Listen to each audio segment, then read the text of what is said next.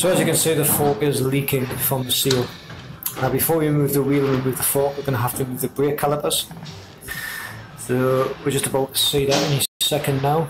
The brake calipers removed and supported with some S-hooks, just to take a strain off. As you can see, we just tapped the spindle out, and then we've got the bike support on jack stands there, just on the roll bars. Now what's next is, we should take it, obviously that's a spindle that you can see there, or the axle not even. Just lightly tap it out with a hammer. Just pay attention to these spaces, because one is big, and as in thick, and one is slightly smaller. So you're just gonna have to take note of which way around they go. As you can see, the camera panning. There we go. One's bigger than the other. Just something to take note of. I've told somebody I'll do it. Put it back together. So the front mudguard needs to come off, and obviously that's a piggyback system for the linked brakes, which I don't like because it's a pain in the arse, and they can be quite fragile. So just be very careful. Make sure they're supported at all times. Hence why the calipers are supported on the. Once the engine starts there, so yeah, same as mine. The mudguard mountain bracket. Don't do what I did. Make sure you take that off first, as you see that. I mean, I've done 2,000 miles in the space of 10 days on mine. It's fine. Just on idle. They're just held on by a couple of bolts front and back that bolts onto the fork stanchions. Now what we're going to have to do is we're going to have to, before you do anything, just loosen the so we're going to crack the top bolt there. This while it's in the bike. before we do makes anything. life a lot easier. Just loosen it off. Just crack it open. You can see there, just a tiny bit. What's this? Just to break that tension, and then once the fork's off, it's a lot easier. Them two. There's two bolts at the top, and then there's two bolts just at the bottom there. So all in all, there's only four really holding the fork in place. It should pop out.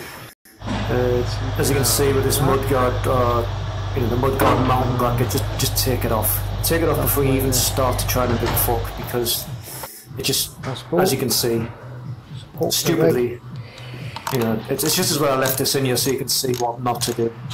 But yeah, if you just give it a second, there we go. It's just not going to come out. So make sure you take it off. As you can see, I'm struggling a bit there. So yeah, once it's off, everything's a lot easier. Whatever it is, just to keep the bolts handy, I've just put them back in the fork so I don't lose them. You always have a habit of losing bolts. And some of us have a habit of ended up with more bolts than what we thought. So last bolt, always just keep that last one there. And once it's loose, you'll see it just slides straight out. It is a bit of a tight access, so you might just have to mess about with the spanner. There we go, out it comes.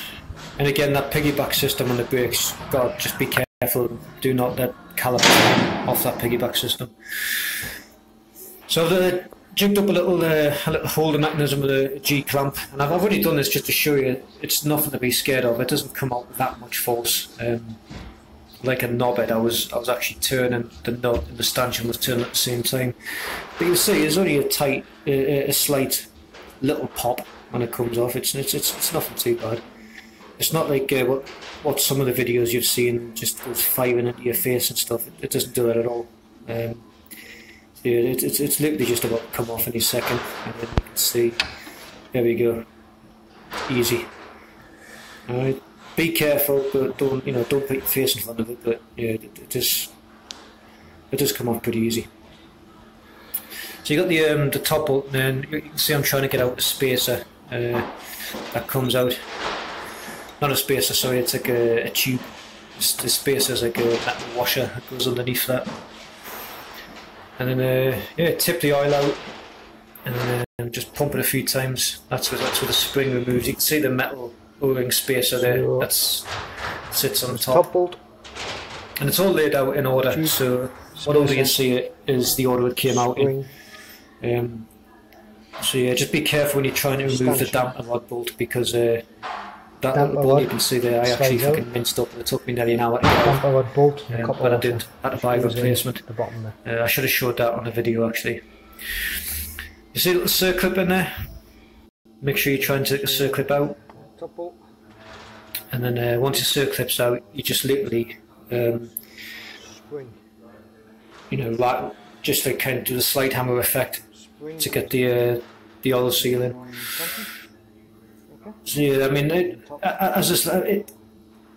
get a workshop manual picture like online if you're in doubt, and you know. Empty the fluid first. There's obviously a few bits there, but once you see it all laid out in order, it's not too bad.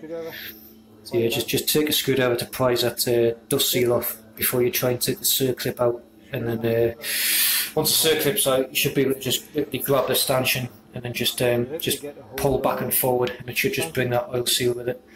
Yank that out. And then once that's out, you can drain the last of the oil. You see the metal spacer. You got 2 bushings there. These were only replaced 6 months ago, but one of the seals failed because of a fucking shit seal. It was my own fault. But yeah, you can see that that damper rod spacer there, or the damper rod seat. There's some nicks and